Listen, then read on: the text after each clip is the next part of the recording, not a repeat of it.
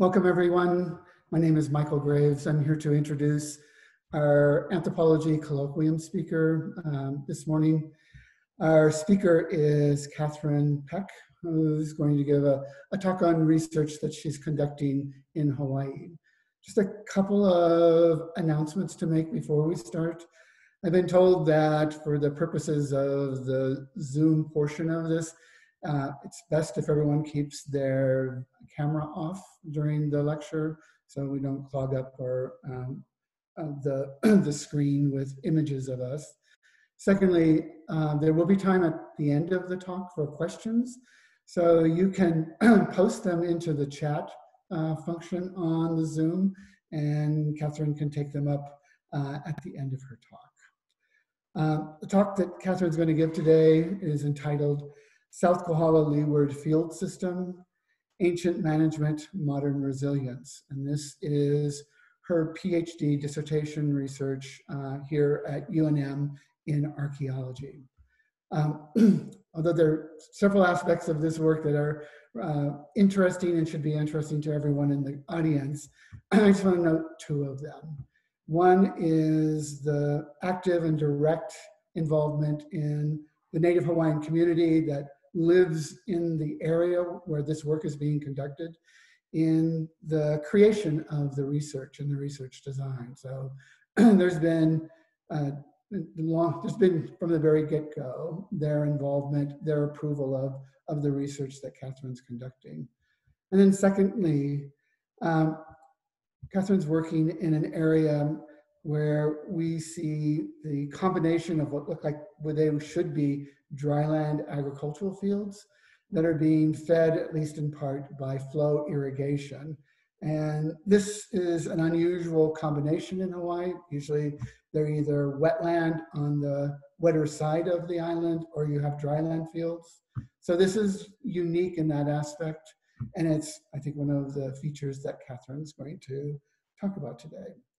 And then finally, we should note that this is the Frida Butler Award talk that had to be postponed from last spring when the pandemic started, but we now have the opportunity to hear it through the technology of Zoom.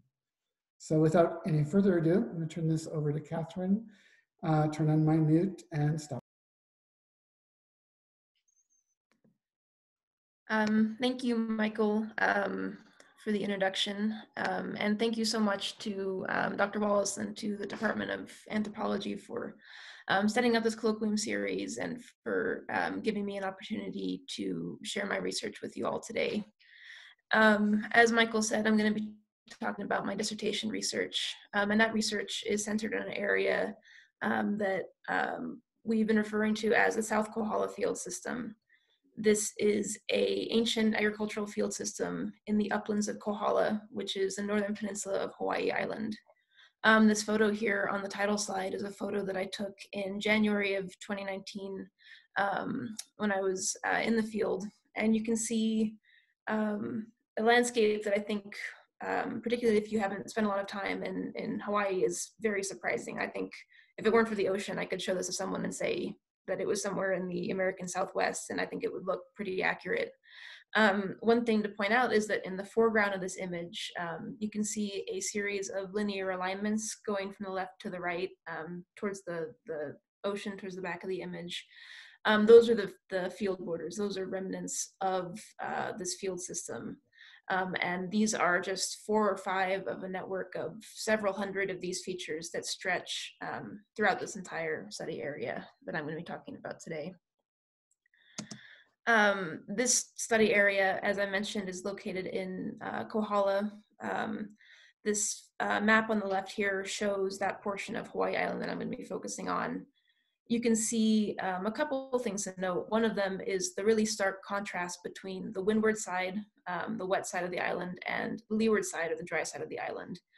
The area that all of these fields are located in is actually on that dry side and pretty far down the slope. One of the sort of interesting things about this landscape is that by virtue in part of that incredibly dry landscape, features show up really, really well on satellite imagery. So before I went out at all into the field, I was able to map from satellite imagery, and you can see a screenshot of that on the right, almost all of the visible archaeological features. I realized as I was preparing for this talk over the past few weeks that I actually, 2 years ago, almost exactly to the day, that was the first time that I actually got to go out into the field and view these features. I had been to Hawaii before. I had looked at this landscape from the air for about a year, mapping these agricultural features in, but I hadn't been out there. And in that first trip, Michael and I went out to collect soil samples for my master's paper. It was a very unique experience getting to see that landscape for the first time. I thought I knew a ton about this landscape just from having mapped it for so long, but being able to walk out there and walk through some of these areas, I began to see little landscape clues that you can't sort of know from the air. Areas where water tends to pool, little rock alignments that don't show up. And I was sort of overwhelmed that first week just by how beautiful and dense the cultural landscape is. It became clear that, you know, this isn't just a place to look at agriculture, it's a place where people lived and spent time in and shaped their landscape, both in terms of the agricultural features and the cultural features like residential features and religious features. In addition to starting that field work that October 2 years ago, I also got a chance for the first time to meet with some of the people who are interested in this landscape and who care about it deeply. I got to meet with members of the 𝗖𝗏𝗄 Community Association. 𝗖𝗏𝗄 is a Hawaiian homestead located in coastal Kauai. I've indicated it on the map on the left, so just below the area that I'm going to be talking about today. Members of that community and that community association have been working over the past few years to develop a long-term sustainability and resiliency plan for their community, and a big component of that plan involves managing these upland agricultural fields for a variety of reasons that I'm going to talk about a little later. Getting to talk to these folks about their plans, about their interest in the landscape, really shaped the way that I thought about my research project, thought about my research questions, and thought about how I was going to collect and share my data. So there's kind of two dimensions to the presentation today that I'm going to be talking about that Michael also alluded to. There's the archaeological and environmental and sort of geospatial aspect of this project that I'm going to be talking about. I'm also going to be talking about the community aspect of the project and how I'm going to be structuring my research to include those interests, and how I'm going to be structuring our project to share data with those interested parties. But first I wanted to step back a little bit and talk a little bit about some of the broader archaeological, geological, and historical background in this area. I know I threw out a lot of place names just now, and so I wanted to kind of contextualize the landscape and the places that I'm going to be talking about. So as I said, this research is located on Hawai'i Island. Hawaii is the big island, the biggest and youngest island in the Hawaiian archipelago. It's the island that has Mauna Kea, which is shown here in this photo that I actually took this past February from the study area. You can see the summit is totally snow-capped. We were there in the winter. There's also several other major volcanoes on the island, Hualalai, Mauna Loa, and Kilauea, which you probably remember erupted pretty dramatically 2 years ago, a little bit before I was here for this field work. The Hawaiian Islands are a classic example of what's called hotspot volcanism. This is a process where a mantle plume or a hotspot brings up magma from the Earth's mantle and erupts it onto the crust, onto the ocean floor. Over time, that lava builds up into islands, which eventually break the surface of the water. And over time, the Pacific plate on which these islands sits moves to the northwest and the hotspot stays stationary. So you get a linear alignment of islands, which in the case of the Hawaiian Island stretches way far to the northwest to Midway Atoll and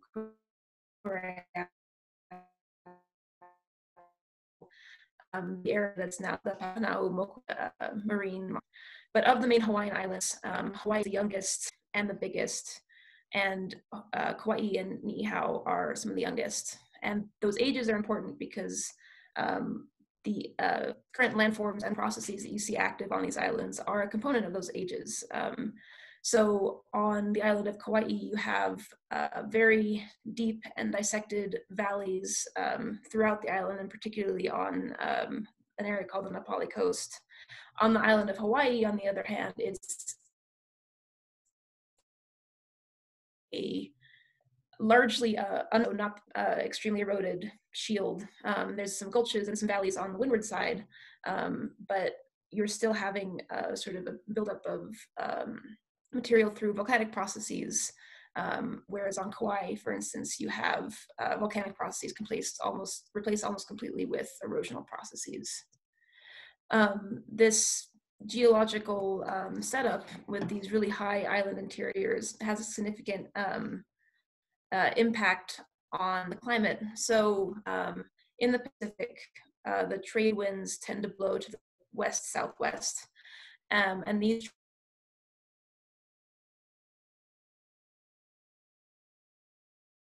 like Hawaii and like all of the other Pacific archipelagos, the rain clouds rise and cool, and when they cool, they rain a whole bunch on the eastern sides of the islands where the wind is pushing them. And then the clouds continue to move to the west, but now they're depleted of water, and so the leeward or western sides of the islands are very dry. You can see the dramatic impact of that divide in a place like Kohala, especially. And this sort of brown to green transition is partially a component of breeding and deforestation, but it is also a result of that leeward-windward divide. On the leeward side of the island, you have areas that get as little as 250 millimeters of rainfall a year. And on the windward side, you get several thousand millimeters of rainfall a year. And like I said, you can see that impact in the landscape. The leeward side has a few gulches and streams, and the windward side has these very deep, in some cases incredibly wide valleys. All of these factors, climate, geology, have a significant impact on Hawaiian soils and soil development. So even though the underlying geology of Hawaii is largely mafic, so iron-rich, magnesium-rich volcanic rocks, there's an incredible diversity of soil types. This diagram shows an area on the island of Oahu on the western side, so the west side of the island. The areas at the high elevation that receive the most water have soils that are very leached of their nutrients because over time, the water erodes away the nutrients and washes them out. Conversely, the coastal plain, sort of above the beach, has very nutrient-rich soils. These are soils called mollisols, which tend to characterize grasslands, and they're found in places like the plains of the US, so really great agricultural soils. In this situation, they're found in the areas of lowest rainfall on the side of the island because the rain has, over time, eroded nutrients out of the base rock, but has not rained enough for all of those nutrients to have been washed away. So these environmental settings offer a variety of different places for people to settle and conduct agriculture. So I also want to talk a little bit about how people actually got to the island of Hawaii, which is in and of itself a really interesting and complex topic, which I can't really do justice to in a short presentation. But I can say that the story of the peopling of the Pacific in general starts tens of thousands of years ago when people started to move out of island Southeast Asia into eventually into Australia, into areas like Papua New Guinea and the Bismarck Archipelago, which is to the west in this image. starting about 3,000 years ago. And this, I should say, this is all watercraft and sea voyaging, thousands and thousands of years before we see this elsewhere. Starting about 3,000 years ago, we see a movement out of that Western area and into the area that we call Polynesia, which is a anthropological term for the culture area that includes the area of the Pacific bounded by Hawaii, Rapa Nui, and New Zealand. As people start to move into Western Polynesia, there's sort of a pause of settlement, and then around 1000 CE or AD, we see movement into Central Polynesia, and then a pretty rapid pattern of settlement into the remote parts of Oceania, areas like Hawaii and Rapa Nui and New Zealand, which are thousands of miles from the center of this triangle. And these dates are being, they're often revised, but the current archaeological understanding is that Hawaii was settled by people around 1000 AD CE, and these initial Polynesian settlers brought with them a transported landscape of Polynesian flora and fauna that originally came from areas in island Southeast Asia and the Western Pacific. This includes plants that you probably associate with Hawaii today, plants like taro, coconut, breadfruit, sweet potato, sugarcane, bananas, as well as animals like pigs, dogs, chickens, and rats. Hawaii and many of the other areas, many of the other island groups in Polynesia had a really complex organizational system, a complex grouping of chiefs who managed different parts of the island. In Hawaii, this is what that system looks like. Each island, up until the 19th century, was under the control of one chief, an ali'i nui. And then the islands were further broken up into smaller districts, or moku. And so Kohala, which is where my research is located, is one such district. Within those moku or district, there's an even smaller land division into ahupua'a. Ahupua'a are also districts for land tenure. And one of the cool things that you can see about ahupua'a, which are the white areas circled on this map, is that they basically cut up the island into slices from coast to mountains. So, and each of these ahupua'a were in turn managed by another smaller chief, a konohiki, or a land manager. And by virtue of having these districts organized in this way, if you're living in an ahupua'a, you theoretically have access, with the konohiki's permission, to resources from the coast to all the way up in the mountains. So you can fish, you can gather shellfish, you can have fish ponds on the coast, and you can go up to the very top of the ahupua'a and gather wood for canoes and hunt and gather birds' eggs. So all of the areas of this ahupua'a have some kind of resource that is available to people living in it. This system of land management continues into the 19th century, which is when you see a couple of big shifts in Hawaii. Captain Cook arrives in Hawaii in 1778, and very shortly after that, more Europeans and more Americans arrive as planters, as missionaries.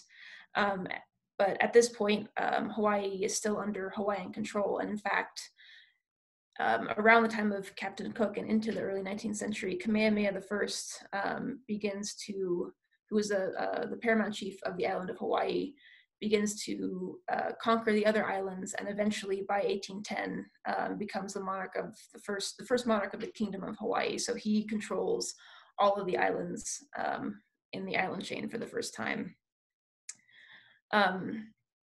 Another big change that happens in the 19th century is you start to see a movement away from this ahupua'a system, where there's sort of a management by chiefs, and into a setup called fee simple ownership, which just essentially means that individual people own individual parcels of land, and they can improve and do what they want with those parcels of land. And this started to happen over the course of about a decade in the 1840s and 1850s, where lands were essentially broken up and given to individuals based on their claims to the land, which were assessed by a land commission. Some of the lands, such as Kauai, which is the ahupua'a that I'm interested in working in, were largely unclaimed, and so were retained by the crown as what's called crown lands. In the end of the 19th century, the United States moves in and annexes Hawaii, deposing the reigning monarch, Queen Liliuokalani. And again, another event and process that deserves a lot more discussion, but for the purposes of Kauai and this area in Kohala, what that meant is that that land, that crown land, was then transferred to the US government for ownership.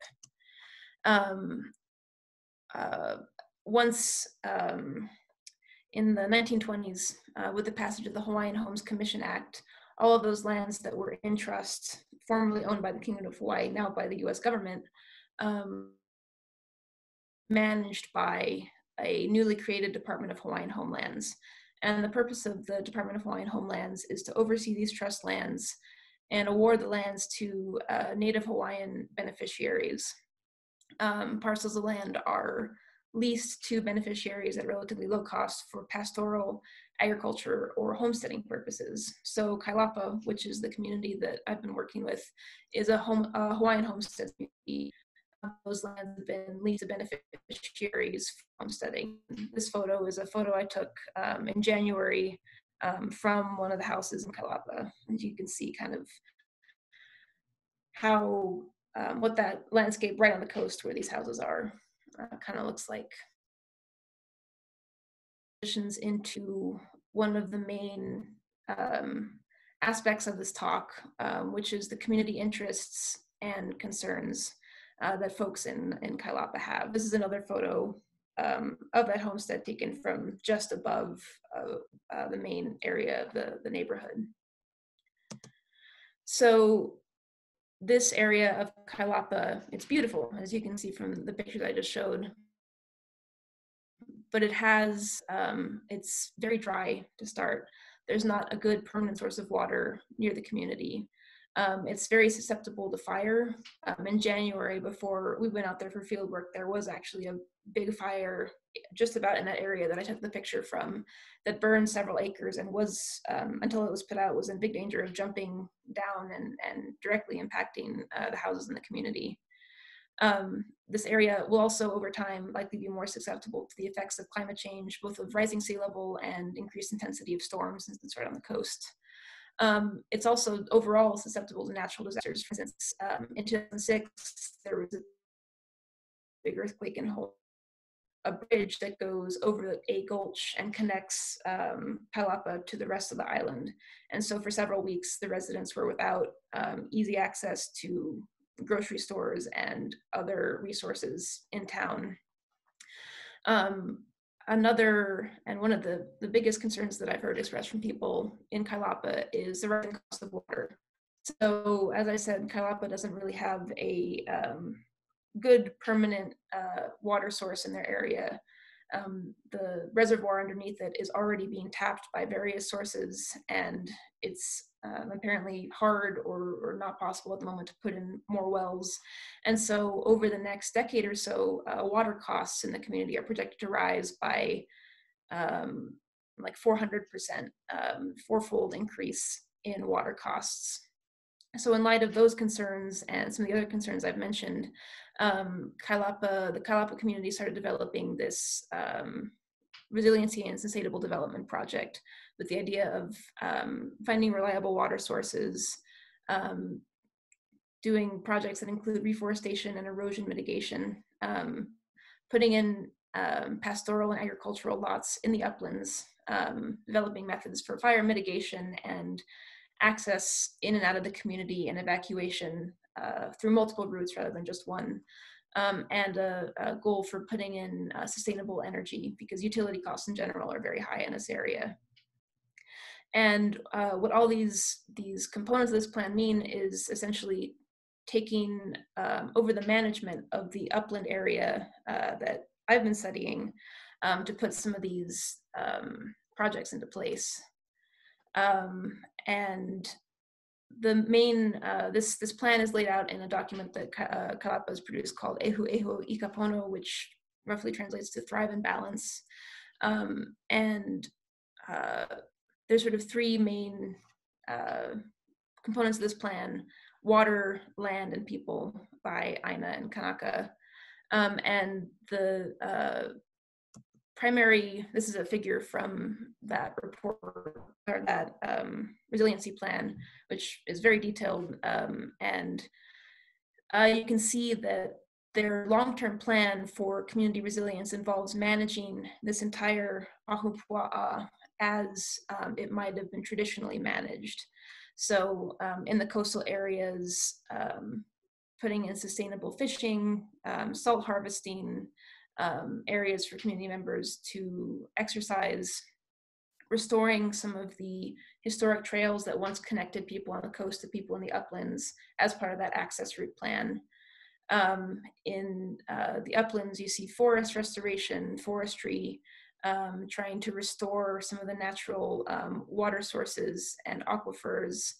And in the middle section, one of the ongoing plans is adaptive reuse and preservation of the archaeological areas in the middle part of the ahupua'a. And so I'm going to talk a little bit about now the archaeology of that area. We've heard about sort of the general context and why people in Hawaii are interested in this landscape. So I'm going to talk a little bit about my research and what I've been doing to learn more about this area. In general, Hawaiian agriculture can be divided into two sort of broad types. One of those types is called pond field agriculture. This is an irrigated form of agriculture that's generally practiced on the wetter sides of islands, so windward sides of younger islands, or in the older dissected islands in valleys. This is a type of agriculture that's traditionally thought of as being used to grow pond field taro, so taro that's flooded most of the time. And the photo up top is of a restored taro lo'i, or pond field, on the windward side of Hawai'i Island. The picture below is a picture of a dryland field system in Kohala as well, on the leeward side, north of the area that I'm studying. Dryland field systems, you can see the difference in the landscape between these two photos. It's almost no trees. The area that's being cultivated is pretty vast as well. And these agricultural dryland field systems tend to be used to grow plants like sweet potato, and also tend to be found on younger volcanic flows, often on larger islands like Maui and Hawaii, as well as on younger flows on older islands like Molokai. There's several of these big field systems on the island of Hawaii, in Kona, in Ka'u, and in Kohala. This dichotomy between pond field and dry land is a good way to generally think about Hawaiian agriculture, but there is a little bit more, there's a little bit more to it than that. So this is a photo of Kohala, and you can see the different kinds of agricultural activities and strategies that are present there. The area that's called study area, that's the area that I've been working in and that I've been mapping. Area to the north, the big orange swath, is an area called the leeward Kohala field system, which is a rain-fed dry land field system that I just have. On the other side of the island, pond field irrigation, as well as agroforestry. And back just south of where I'm working, there are other fields in the Waimea field system, which have some evidence for flow irrigation, in addition to traditional field borders. So that kind of brings me to the main thrust of my research question and my sort of thinking about this project. Given the potential limitations of a landscape like this, as you can see from how dry it is in that area that I've been mapping in, I'm interested in thinking about how natural and anthropogenic factors interact over time to shape agricultural productivity in a theoretically marginal environment. So for instance, how enriched is the soil? Is that enrichment natural, or has it been impacted by humans? How did people manage the water in the past? Through irrigation, through erosion control features, manipulating natural drainages.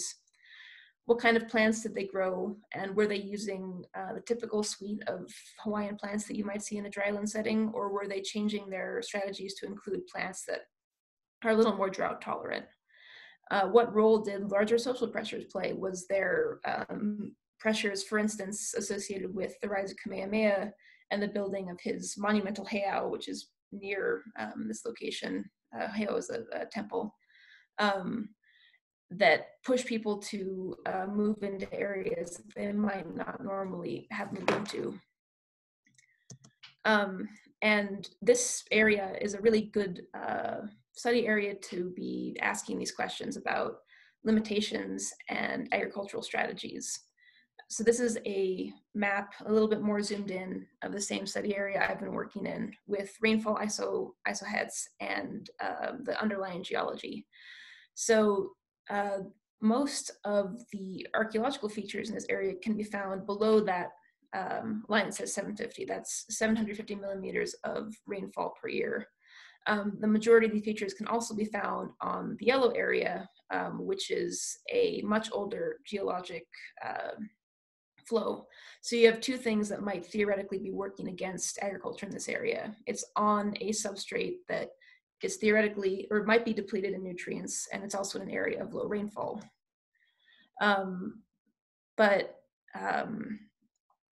Despite that, there's clearly a huge number of agricultural features. And as I mentioned at the beginning of the talk, I first started this project in August of 2017, and my first task was to map all of the archaeological features that I could see on satellite imagery. So a form of remote sensing, but a very simple sort of mapping process.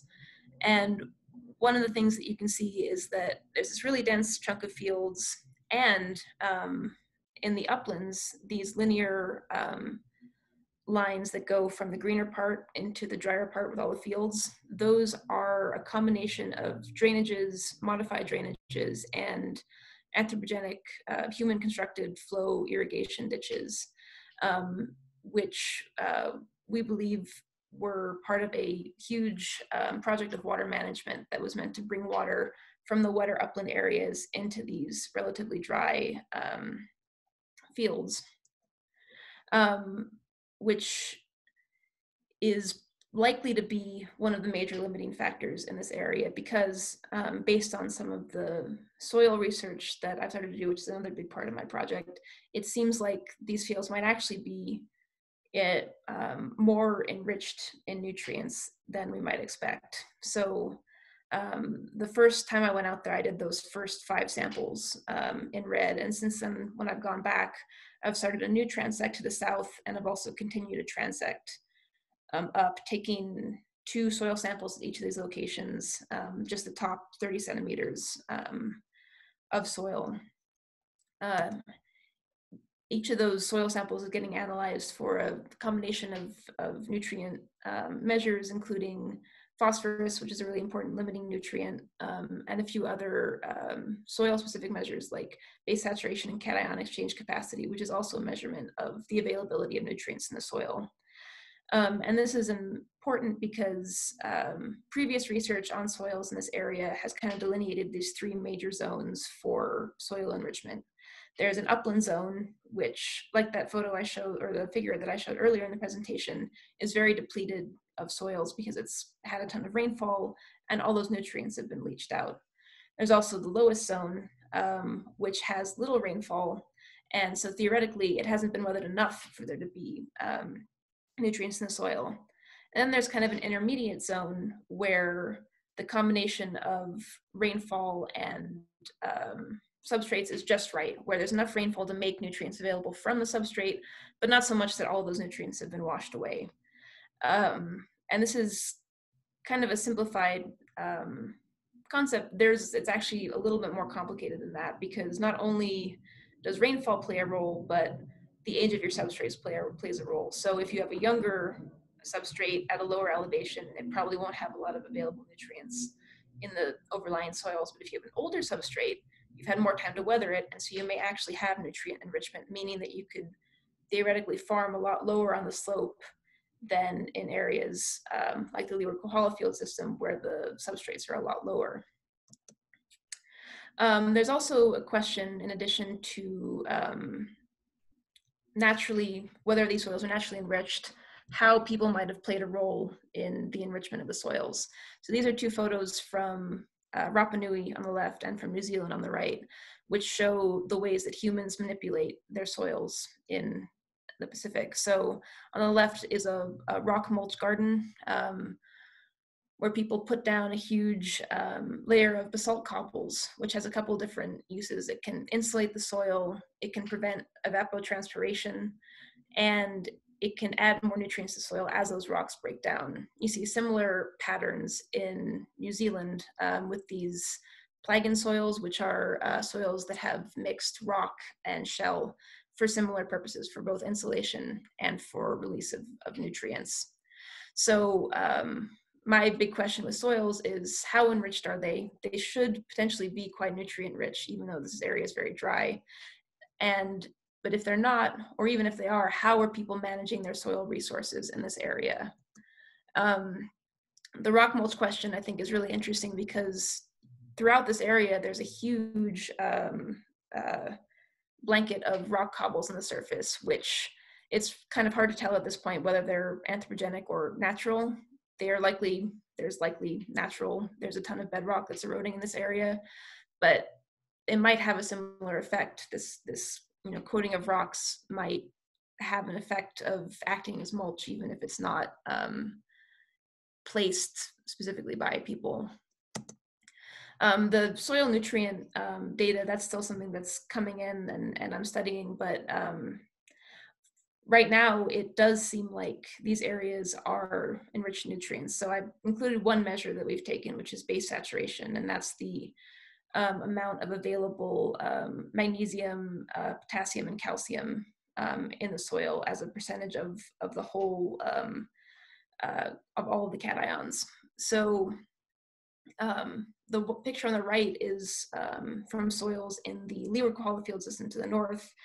And you can see that in the within the rainfall range, the soils in the South Kohala field system look like they have comparable or even higher base saturation. So there are available nutrients in the soil. But the question is, even though the soil is very rich, can you actually grow plants there without water? And that's sort of the big third, other big aspect of this project is mapping water management features and trying to determine how people were using their water resources and making new water resources. So in the uplands above the road, sort of to the right of the image, there's a couple of features that were actually mapped in the 90s during a CRM project as ditches. And there's a question of how old those actually were. But elsewhere, lower down, through a combination of in-field survey and satellite imagery, we've identified several other features that look like ditches. They're U-shaped and linear and go into areas, they go off of natural drainages and into areas where there are agricultural fields.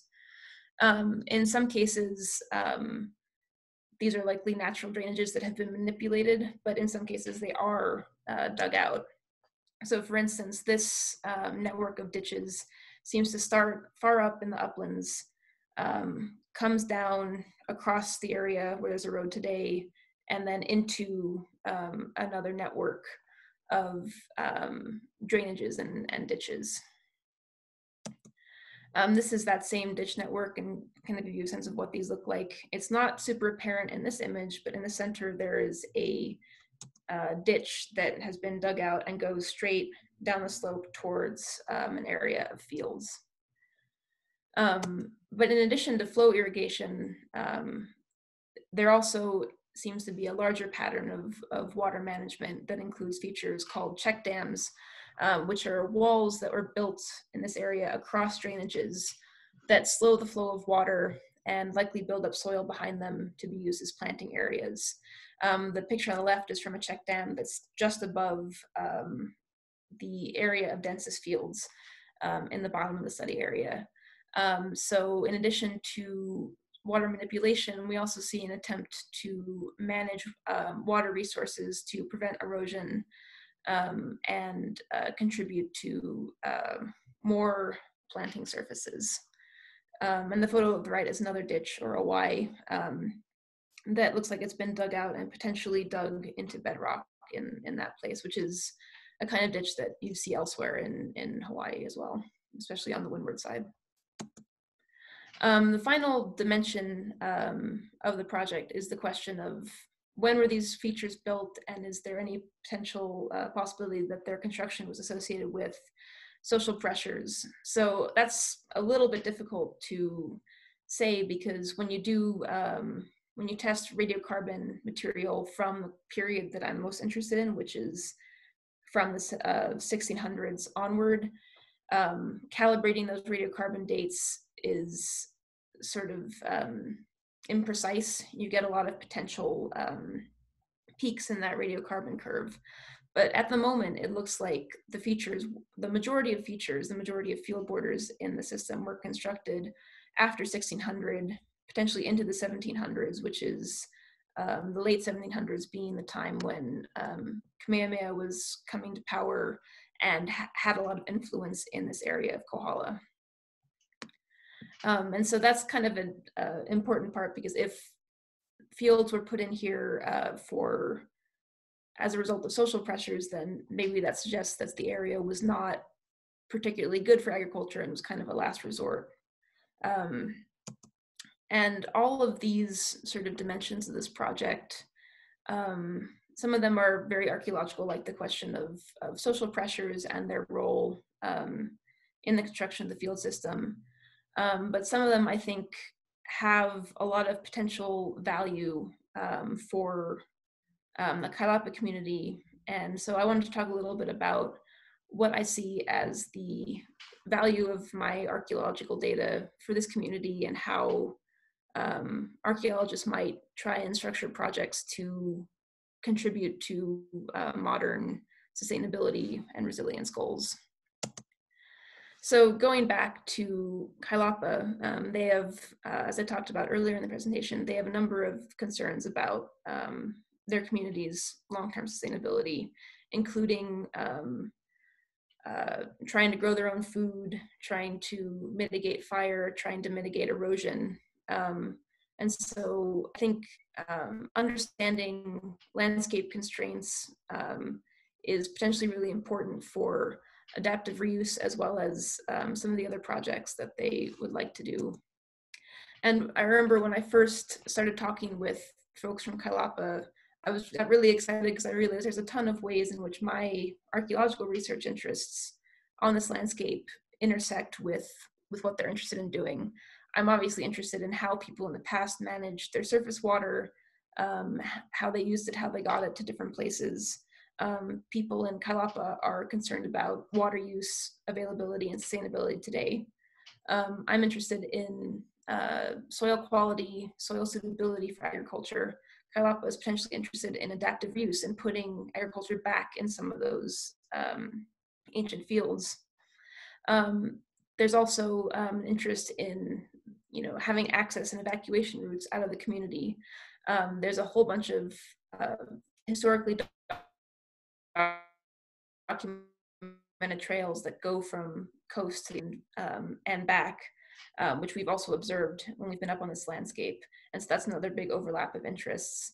And then finally, my interest in this landscape is also in terms of how Hawaiians over long periods of time manage their resources in a sustainable or potentially not sustainable way, how soils were impacted, how this environment was managed and manipulated by people, and how that environment may have dictated some of that management.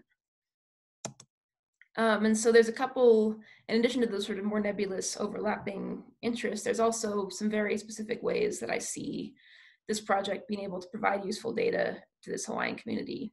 One of which, sort of the first and most obvious, is this is going to be a survey of upland resources. I'm documenting archaeological sites, where they are, what their function was, potentially when they were used. So there's features up there that are likely quite old, and there's also features that were residential and other features that date to the 19th, potentially as late as the late 19th century. Knowing what's up there culturally will be important if the community decides to go forward with some of their plans for instance, sustainable energy. There's also generally a survey of the natural resources, which is not as official as the archaeological survey, but we've observed things like kukui growing in gulches in an otherwise treeless landscape, which community members have expressed a lot of interest in. What grows up there today, and how useful is it? There's also observations on stream flow and how intermittent stream flow is that we can provide just by virtue of being up there a lot. This archaeological project also provides a justification for modern management of this landscape.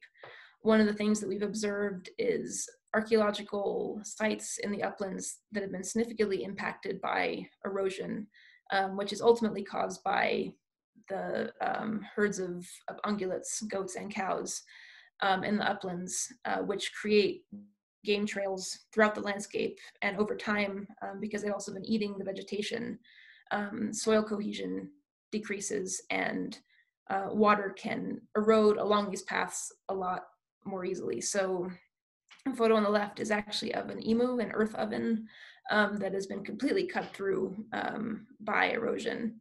And the photo on the right is just downslope of a house site, and all of those pin flags represent areas where archaeological or artifacts are eroding out of the slope and coming down as a result of the game trail that goes right through the house platform.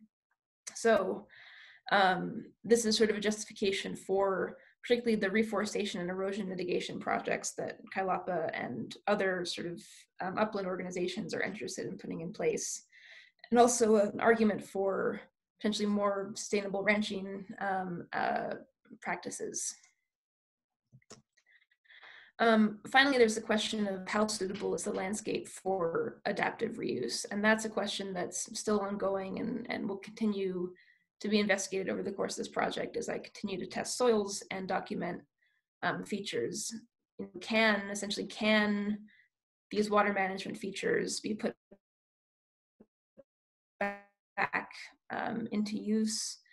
And can the soils be, or are the soils still nutrient rich as they may have been in the past?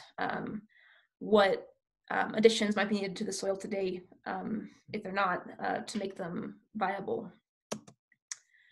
And so I wanted to finish by giving some kind of final thoughts about this landscape, about the work I've been doing. It's been a very rewarding experience. Just, I mean, you can see from the photos I've shown, it's an absolutely beautiful landscape, and I feel incredibly lucky to be able to spend time out there, and grateful for members of the 𝗏𝗏𝗵𝗿 community for being interested in the research and for supporting the research in various ways. And so I feel that as I continue with this project, I am definitely going to continue sharing data. So every time I've gone out there, I've done some kind of presentation to the community, formally or informally.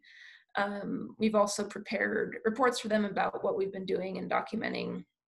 I also want to continue to structure this research project in a way that supports community goals and whose methods support community goals.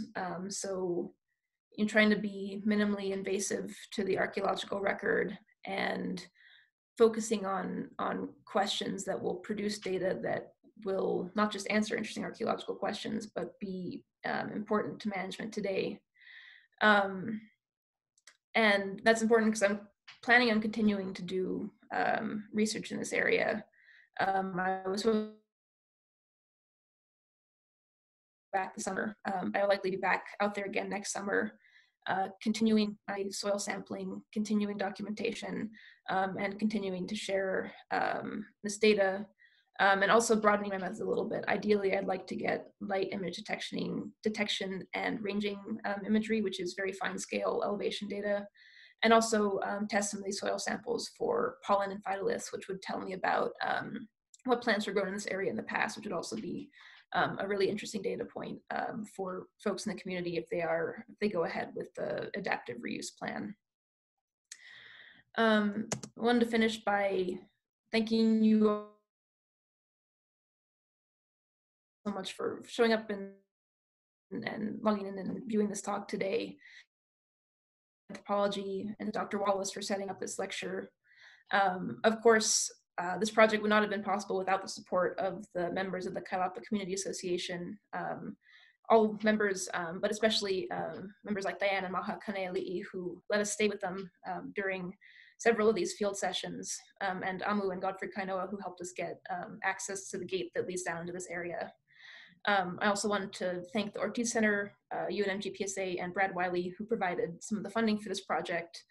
And of course, my advisor, Michael Graves, the members of my master's and dissertation committee, and some of the other professors at UNM who have helped,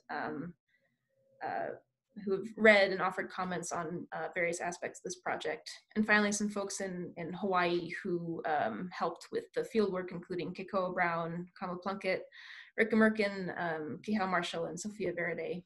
So thank you to them, and thank you again to all of you for listening to my presentation this morning.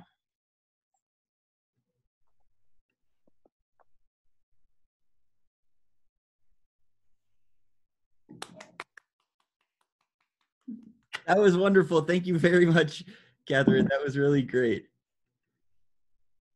So yeah, I would love people to ask questions. The last couple of weeks, a new strategy for question and answers has evolved, and I think it's worked really well.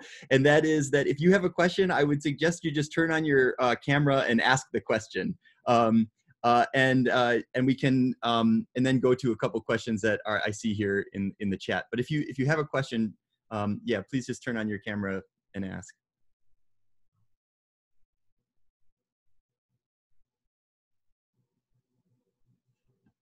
Hey, Ozzy. Hi, yeah, the great presentation. That was really interesting. I was wondering if there's any way to get like buried soils in there and maybe compare some of the composition of them to more recent ones. So one of the aspects of the soil research moving forward that I'd like to do is a process where not buried soil specifically, but what you can do is you can look at the ratio of phosphorus to the ratio of niobium or other immobile elements in the soil compared to the ratios in the underlying substrate. And by normalizing those values, I can kind of give you an idea of how many nutrients were left over. And so I don't know how possible it would be to get buried soils, especially since the soil development period that we're looking at is relatively short in this area, but I might be able to get a sense of what past soils look like versus what modern soils look like by doing a comparison like that.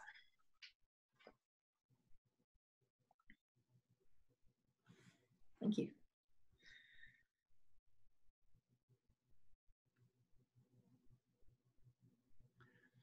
I had one question. I was fascinated at the beginning when you showed a map of divisions across the island of the territories of different chiefdoms, and just also thinking about that sort of in the in parallel with the information you provided about just the ecological variation around the island. And I was wondering if among these different cultural groups, you see major differences in diet, or people eating the same things and making them in different ways, or are they maybe having similar diets but you know, maintaining those through trade or something like that? But I can't help but notice that, like, you know, there's definitely ecological differences among these different groups. Yeah, there definitely is. There's going to be a difference in the resources that are available in these different areas, and probably even within, 'cause some of these ahupua'a are big, like it would take time to move between different areas within them. And certain areas, like I know in Ka'u, it's pretty dry, drier, I think, as dry or drier than the area I'm looking at, and does not have a lot of soil development. So it would have been hard to grow a similar suite of plants.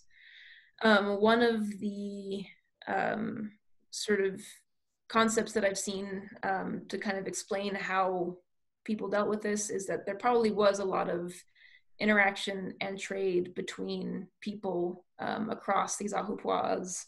And that's one of there's a paper that came out sort of recently that argued that, you know, there's going to be seasonal variation in the amount that you can actually produce. And so in order to mitigate against shortages, you would trade and share and cooperate between ahupua'a to kind of even out those shortages. In terms of differences in diet, I think even though there's a lot of environmental variation, you still have you have similar agricultural practices. I don't think that diet difference would be very strong within the island, but in the whole of Polynesia, you do see, for instance, in New Zealand, which is very cold, or not very cold, but much colder than Hawaii and some of the other islands. You see different emphasis on different kinds of food. So in Hawaii, taro is a really important crop. In New Zealand, you can't really grow taro except for some areas in the north. So sweet potato becomes really prominent. Same thing in Rapa Nui. So people made choices to use different crops and plants that were the best suited to the environments that they lived in, depending on where they were. And so you probably see that to a degree in here, but I'm not sure how that, how much that impacts the daily diet of people within the island.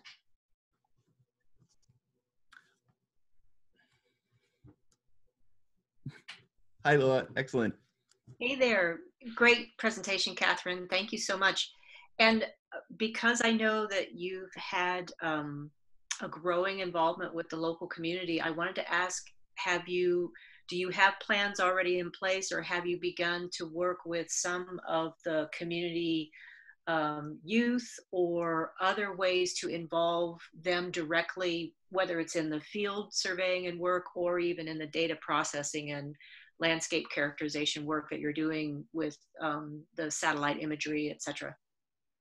So at the moment, I don't have a specific plan in place for that, but it's an idea that I know we've talked about when we've been in Hawaii, Michael and I, and I've talked to members of the community about that. I would really love to be able to involve people, kids or young people or other community members in the process of research. And just generally since, you know, as archaeologists, we have access and vehicles to get up into this landscape, bringing people up there to see the resources that are up there. I think there's a lot of really good potential opportunities to do that with this project. So for instance, that Google Earth mapping that I did, you do have to kind of know what the features look like, but once you learn, it's a pretty simple process to do, especially with a program like Google Earth. And that would be a great way to involve some younger people, maybe in continuing to map the upland areas, or maybe in mapping some of the coastal resources. There's a parcel of land on the coast that has a bunch of archaeological features that 𝗏𝗏𝗄𝗏 recently just got control over, or they got permission to manage it and prevent people from coming in and like ATVing and camping. So teaching people how to use satellite resources to map areas and kind of observe change over time, I think that'd be a really cool thing to do. And at some point in the future, I'd love to incorporate something like that into the project.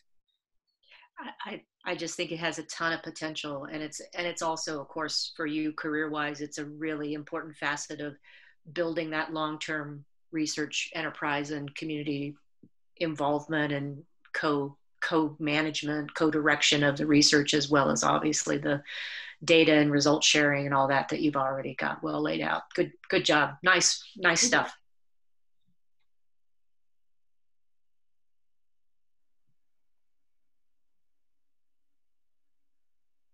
Hi, I was wondering if, so you talked about how C14 dates aren't going to be super helpful for dating your features. I was wondering if you had considered, particularly with more recent stuff, if like OSL was going to be something that could help you, at least in a few key areas, to just sort of anchor what your dates might be, since they're much more recent constructions. So with OSL, it's something that I'm not as familiar with, but I know ideally it'd be really cool to use something like that to date irrigation ditches if I had material that was buried and could be tested. The problem, I think, geologically for the kind of OSL dating that I'm familiar with is there's not really quartz grains or other kinds of crystals that would preserve that kind of data in these flows that would get eroded out. I think, and I really don't know much about this either, but one of the things I talked about with the soil scientists in Hawaii was potentially something like cosmogenic radionuclide testing on some of the buried material, which might be more reliable than radiocarbon dating. But yeah, that is an ongoing problem that I'm trying to figure out how to solve. For some of the most recent stuff, there's actually areas like I showed that little ceramic sherd. There are features that have midden that can be dated to specific historic time periods. So after 1800, that can constrain those dates. But in that kind of 1700, 1650 to 1778 period, that will be a little difficult. And that is something I'm trying to figure out how to resolve.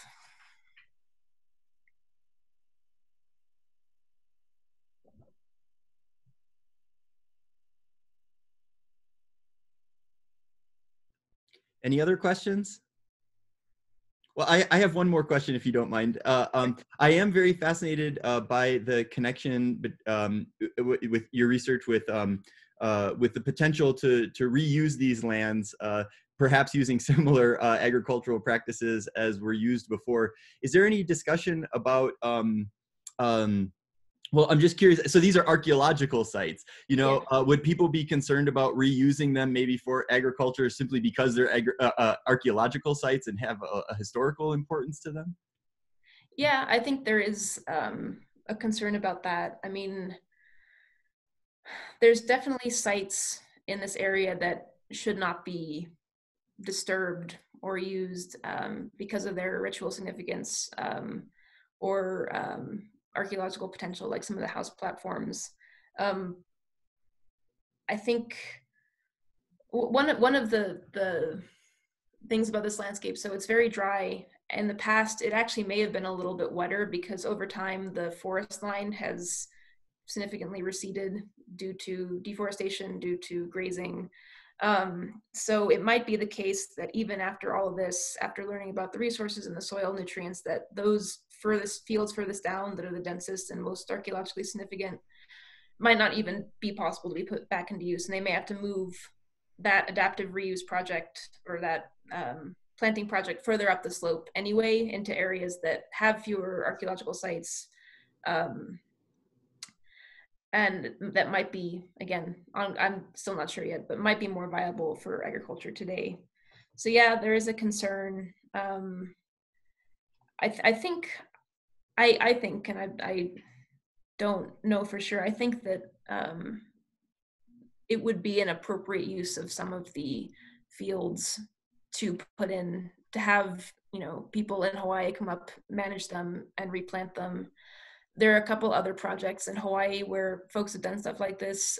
There's a project, a research project in another Ahupua to the north, where they're trying to reintroduce and test the viability of planting stuff like banana and sugarcane in these mala, in these dryland plots, unirrigated.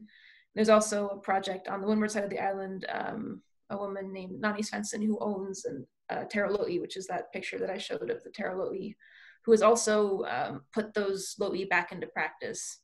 And so I think there's ways to sort of, you know, as archaeologists, to gather data and sort of determine what areas might be reusable. And then I think folks would be sensitive, obviously, of the sites that are most important and shouldn't be messed with. Yeah, sure. I guess part of your job is to identify what those areas. So that makes complete sense. Yeah. Anyway, yeah, fascinating. Any other questions? Well, if there are no other questions, we'll give Katherine a round of applause virtually, and thank you very much for the talk today. And yeah. Is somebody trying to make one last question? Okay, I think we're good. I think we're good for today. Thank you very much, Katherine. All right, everybody, same time, same place next week. Have a great weekend.